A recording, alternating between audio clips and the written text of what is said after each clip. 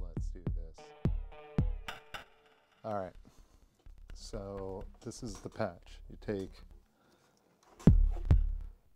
wires and you attach each one to a post of a guitar or any stringed, like metal stringed instrument. This is nice, it has frets. What we're going to do is we're going to use the frets as conduits. So here we have white is ground, green is bass, drum, red is snare, yellow goes over to 16, blue to 4, and then pulse converter, and black goes to black changes midway. I bet black goes to the 2 over here, the 2 to the converter.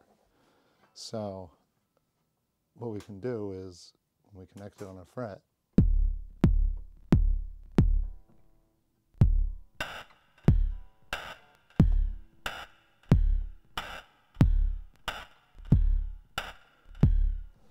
all right, and that's just the ground, and then we got like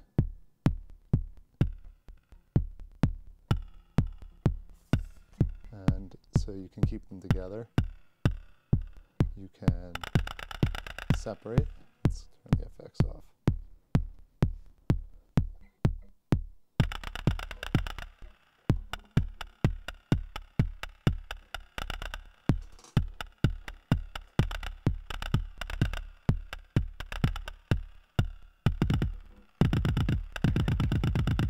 You can get all nice and wacky wild, but triggering directly, so we can go over here. Boom, boom, boom. And you see sometimes they'll affect each other because you got connections, but you know, it is what it is. Have a little fun organismic style. All right, so that's it for that part. I have more, but for advanced mode, I have soldered a bunch of patch points onto here, and we're just going to do a real quick example, my favorite one so far. So I have here this green is going to the CV switch. It opens this VCA, actually goes to this VCA. It opens it, which is going to open a feedback loop that also feeds to the reverb.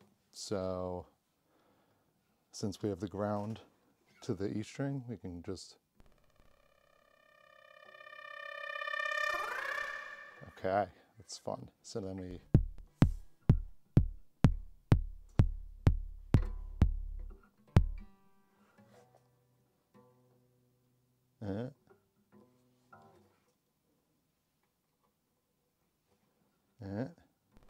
yeah, we messed up there.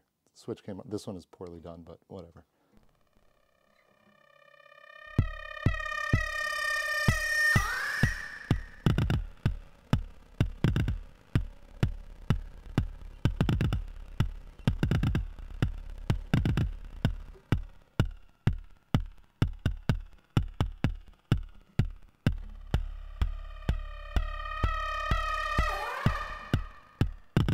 And you notice it opens too with the rhythm, but since they're all pulses and what have you, it's brief.